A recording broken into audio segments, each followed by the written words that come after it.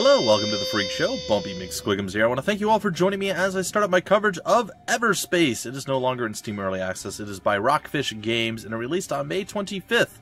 In the infamous time, I was away on vacation. I know, I missed a lot, guys and gals, but May 25th, 2017. We're going to play some Everspace. I wasn't exceptionally good at it in Steam Early Access. I don't know if they made it easier for scrubs like me, or harder for the hardcore, dedicated, awesome people who know how to play this game and are phenomenal.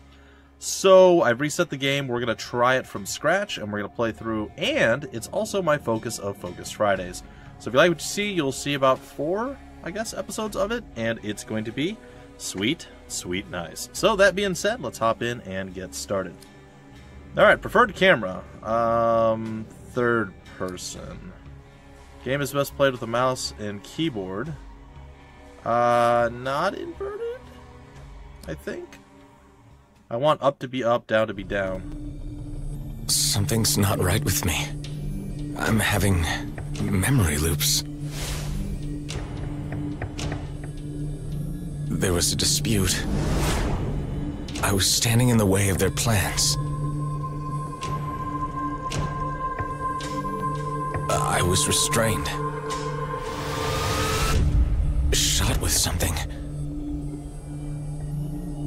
Who is this? I managed to escape. That's all I can remember. I must find some answers. Cool. So I last played this about 9 months ago. So basically, this is like a newborn baby for me here. Alright. Pilot requires further training. Yes, it does. Activating automatic assistance. Stand by. Sweet. Assistance? This game is amazing, by the way. Pointers. Alright, move forward with W, backwards with S, turn left to right with the mouse, up and down with the mouse, straight with A and D, hover with space. Oh, okay, left control goes down, and boost with shift. Alright, simple enough. Can we rotate with Q and E? Oh, we totally can. Let's begin by shooting targets. Well, that seems easy enough.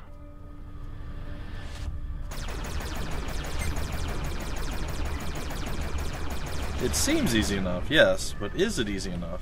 The answer is no. The next targets have shields. First, use the pulse laser to deplete their shields. How do I do that? When the shields are down, use the Gatling gun to inflict greater hull damage. Okay, understood. Select the next primary weapon by tapping 1, holding down 1, selection wheel will appear. Oh, that's cool.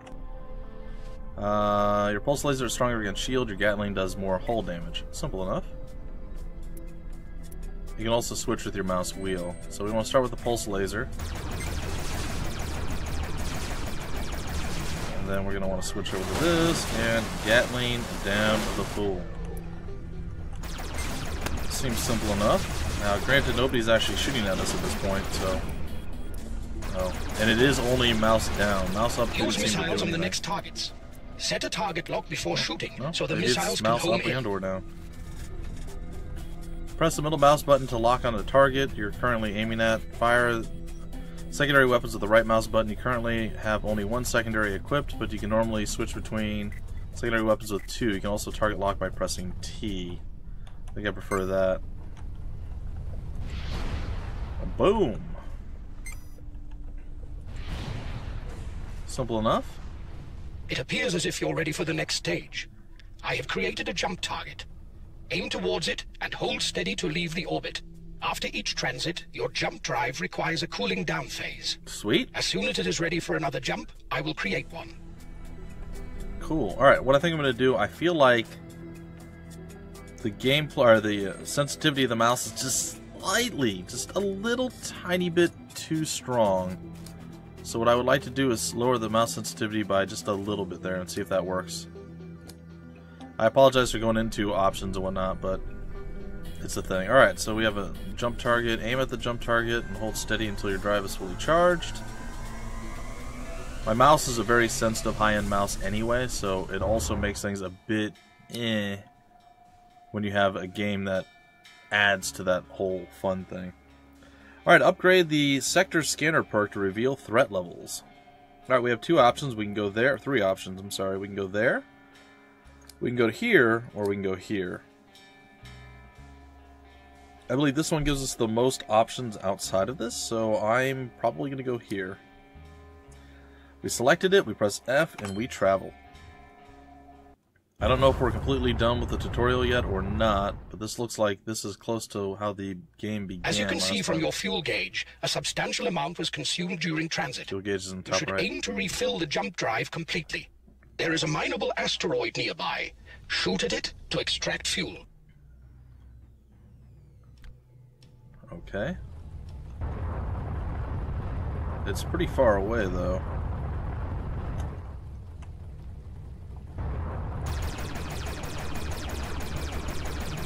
Well, we're shooting at it, and there's some fuel that got extracted.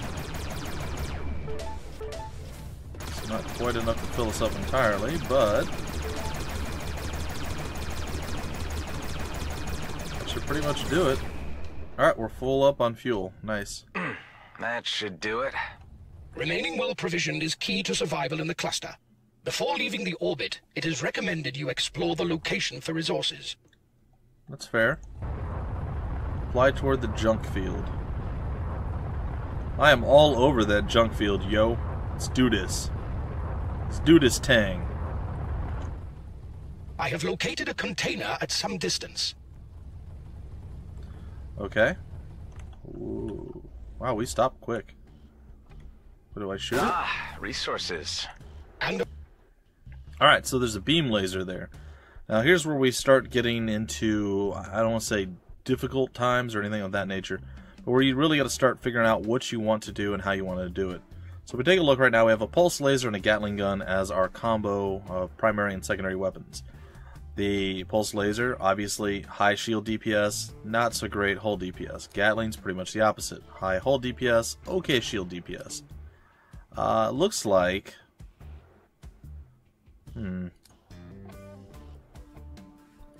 It looks like if we take a look at the beam laser, it's pretty much a middle ground. So the beam laser does the same for hull and for shield DPS. Has really high energy consumption. But, oh sorry, not really high. A little bit lower than the pulse laser, but higher. No, it's actually better than both of them for energy consumption. So if you don't want to have to switch weapons, you find that switching the weapons is a difficult thing or it's an annoying thing, you can go with this. It will work for both, but it's not going to be super strong at either one. So if you absolutely need to burn through the shields and then be able to kill somebody, this will take longer than, you know, it is what it is. I think I'm going to actually swap it in. I say that, I really don't want to though, but we're going to do it anyway, because why not? Let's swap it in. We can leave this one here. You don't have a free slot to install it. Decide for yourself whether you want to equip or salvage it. So let's see what the... So those are beam lasers. There is an outlaw ship incoming. I would advise Looks activating cool, right? your weapon overdrive in order to prepare for the encounter. What does that do? This will enhance your weapon damage considerably. I like the sound of that.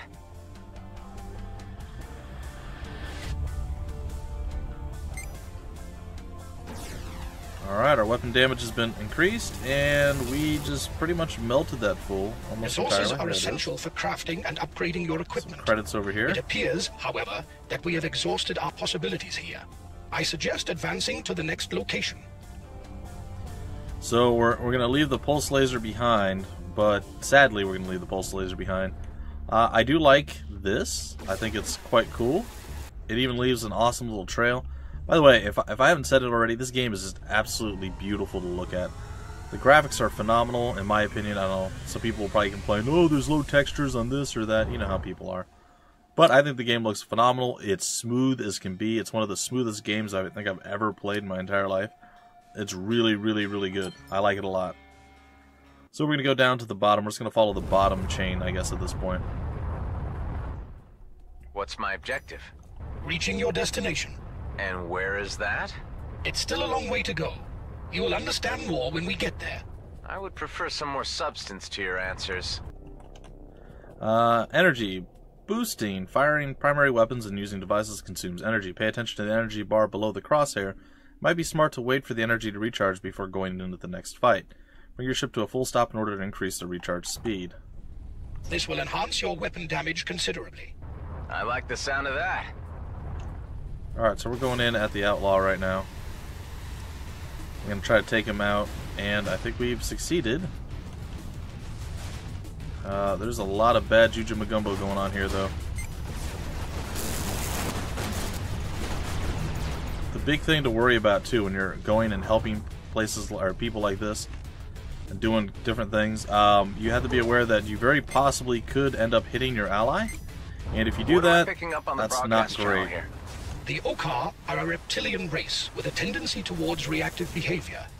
They are indigenous to the cluster, and the colonials uninvited guests. Distrust runs deep. Alright. They seem to really want to annihilate our shields. And, ironically, we have that same exact concept or idea. Ooh, a time extender. I don't even know what that means. Let's go take a look. Instead of having a shield or a weapon overdrive, shield, what is this? Protects your hull from taking damage when not depleted, constantly recharges, but stops recharging for a small amount of time after every hit. So we need a shield.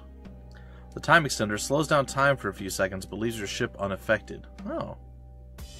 That might be more interesting than having a weapon overdrive. I think I'm going to try it. I could be totally wrong, this may be a mistake, but I want to give it a shot, so let's give it a shot. Now, this is a roguelike game by the folks, so each time you play, it is going to be quite a bit different. You will die, and you'll be able to earn things to spend for upgrades and all sorts of crazy stuff like that. I should have salvaged the last thing that we had, but I did not do that, so my apologies. We're going to salvage this one. Weapon overdrive is done. We've made our choices. We are going to hopefully be able to live with those choices. There's a service station here. I'm not sure that we're going to be able to get much from it, but it is here. There are some credits laying around from ships long gone. Do that, and there was an energy injector. I'm not sure what that does. Something we picked up, I guess. Now, you can fire on the baddies. I would highly recommend not doing that. Or on the good guys as well. There's a refuel station there. I'm sure we can probably find something. Oh, there's a bad guy over there. So let's see if we can't go and help out.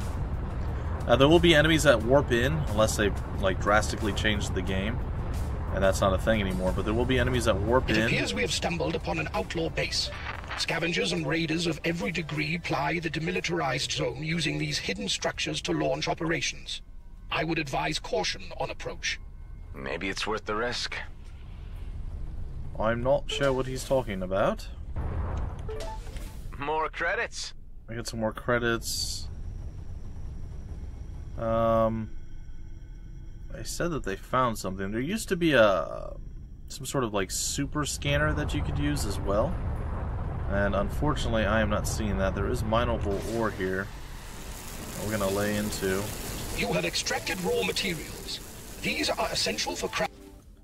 These are essential for crafting. Crafting. You have collected enough resources for crafting. Go to the equipment menu and see which items can be modified or crafted from scratch, as indicated by the small icon in the slot's top right corner. Select Build New or Upgrade option to open a crafting list. Crafting and upgrading, but you will how do we go to that menu? Much more. Not sure where the menu is at that they're talking about, though, unfortunately. I guess we've mined this thing to death. It's gone now? Okay. There's some tech crates here that we're going to go and open. Some credits, some compound.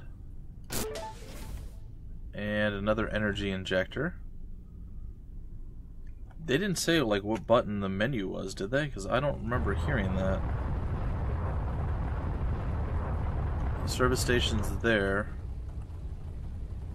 And there's some containers, which I don't know that we're allowed to shoot or touch. If we do, we may upset the people.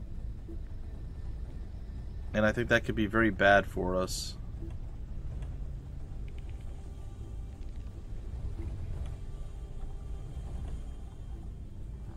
Alt, we can look around.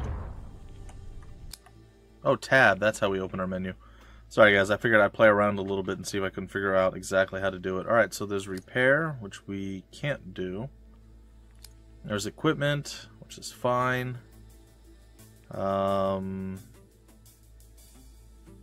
F is actions. Okay, we can build, we can upgrade, or we can remove it. What does build new mean? We can craft a Gatling or a pulse laser. Those are the two weapons we know how to craft at this point. We don't have enough ore scrap, but we do have enough compound. I don't need to do that. We can build new missiles because we're missing one because of the tutorial.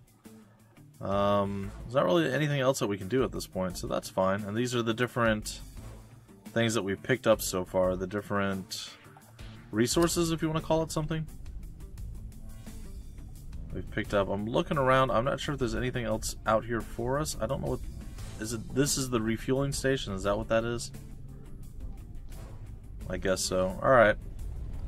Well, let's head to our next destination. We didn't get quite the, you know. It is a refueling station. Maybe, just maybe, it would be wise to actually utilize that. Excuse me, let me just scrape the shield there. Buy 10 fuel for 200. We don't need 10, we need like 4. So no, we're not going to refuel then. Alright, let's get out of here.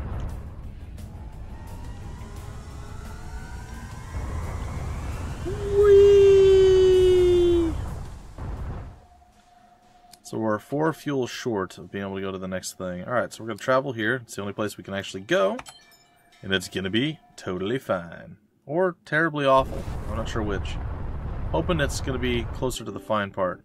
You have reached the final location of the sector. Fly through the jump gate in order to reach the next sector. You won't be needing any fuel for this jump. Jump gates are the primary method of travel between systems. These were built by Gradient Brunt prospects for their mining drones to reach areas more efficiently. Okay, thanks for the introduction. Now you want me to use this? It is the only way to the next sector, so, yes. What is this? So this is a different type of beam laser. And it's quite a bit better than the one that we have, as it actually does a bit more to the shield, or sorry, the hull damage. Alright, it's not quite a bit better. It's a little bit better. It definitely has more range, but also has more... It's got more energy consumption. I'm not sure why it was orange or red. But we're going to try to swap it. And it looks like it worked. So I guess we'll salvage this one. There's some other stuff here too for us. We're going to go and we're going to gather all this up. I'm assuming some sort of bad Juju Magumbo went down over here. It looks like there's definitely some sort of crash or something going on. So one of the cool things about this game in particular is you will spend a lot of time doing like little hidey, sneaky things. Like retreating from enemies, or at least that's what I did when I played back in the day. This is a secondary weapon. Alright, it is the ARC 9000.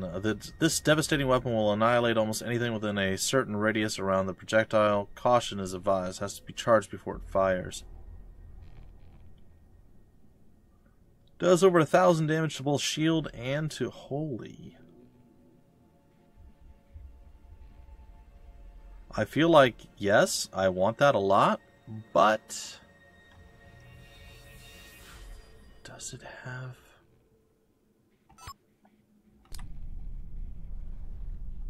It's only got a one-time shot, right? Yeah, it's got a 1 there. I think I'm going to salvage it. I'll swap it back, and I'm going to salvage this one. Hopefully that's good. I'm sure people who are pros at this game are like, oh my god, what'd you do? That was the craziest stuff I'd ever seen. And that's fine. Some more nanobots over here. I think we can use those to actually repair our ship on the fly. No, you'll spend a lot of time where you're fighting and things start to go bad, and then you'll start running, trying to dodge various different things, and then you'll go and you'll hide behind here till your shield will come back while they're flying to take you down, and then you'll peek out and do like little blasty things. It's interesting, and it's fun, and it's cool, and I likes it. I likes it a lot. Alright, some more fuel going our way. Anything else? Oh, something else over this way. some mineable ore and some other stuff that we're finding right now.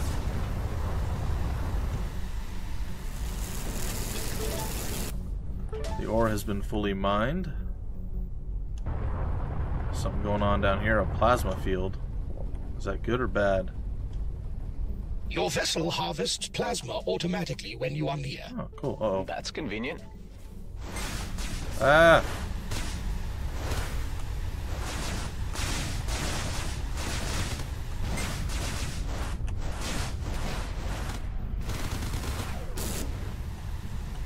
Like I said, you'll do some hiding every once in a while.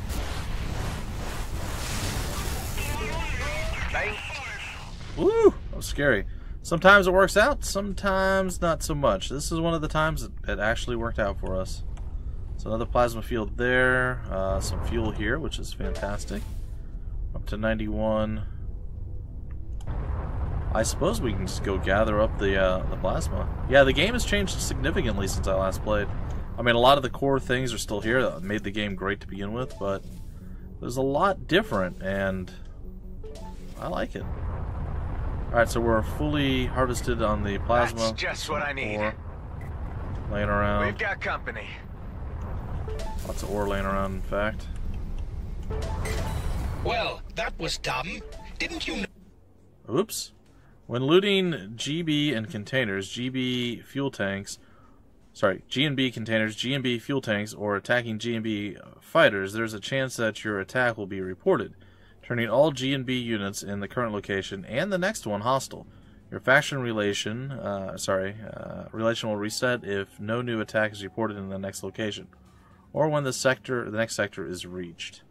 No, all units in the direct vicinity will react negatively if you attack one. Boy. I can see that now, thanks. That wasn't part of the plan, guys. I wasn't doing it to be snarky or anything. I was just looting stuff that was floating in the sky. I didn't, like, blow up anything. It was just there. Oh, boy.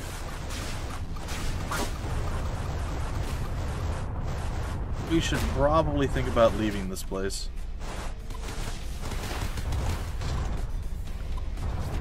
Woo! Bad Juju Magumbo, boys. I gotta make it to the jump gate. You have drawn the attention of hostiles. Yes, I have. I was hoping you'd notice. I see you are improving. Am I? Your ship is heavily damaged. You may consider boosting out of combat situations, opening the in-game menu to repair your ship, repairing your hull costs nanobots. I'm getting the feel of things. Yeah. It's on our to-do list. Now's not the time to be connecting to it. Confirm it. Go! Oh my gosh. Okay, so don't steal things that just happen to be floating in space. Strange. Fragments of memories. Trying to make sense of them.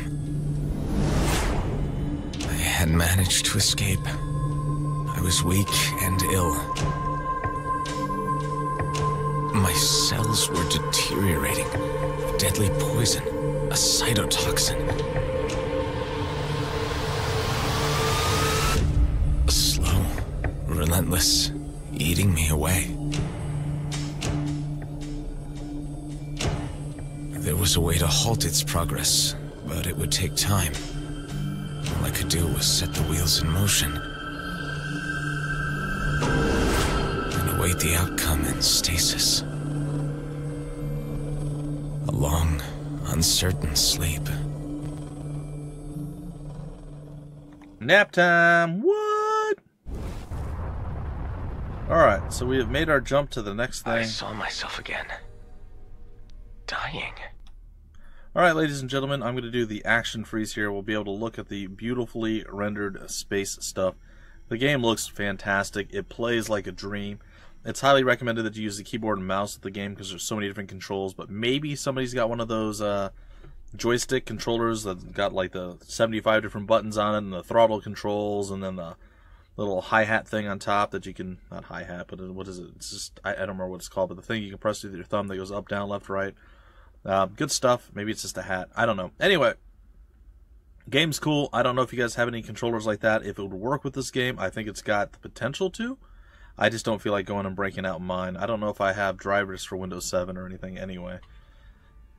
But that's pretty much the game in a nutshell so far. Again, I'm going to be playing 3 more episodes of this, kind of back to back, so you guys will get to enjoy a bit more if you like this sort of thing. If you don't, well, I'm sorry, but I am rather enjoying this. I think it's quite good, and I'm really, really glad to see it's finally come out, it's released, and it still looks fantastic. I'm sure there'll be plenty of things I'll need to learn, plenty of things I'll do wrong, but in the end, it's all about learning and figuring out how the game works and what you can get away with, and your strengths and weaknesses, and I'm playing into those strengths and trying to avoid those weaknesses, or augmenting your ship to... You get the idea. You get the idea. Anyway, if you guys want more information about the game, information about the developer, where to get the game, any of that wonderful fun stuff will all be down below in the description of the video, as it often is. If you guys enjoyed this video, definitely leave a like. Go ahead and leave a comment. Let me know what you thought of the game. Let me know, is this something you want to see more frequently, less frequently? Just let me know, guys. Let me know your thoughts, and if you haven't already done so, please subscribe to the channel. Until the very next episode, which should be in just a few minutes, my name is Bumpy McSquigums. Thank you for stopping by the Freak Show, and I will see you later.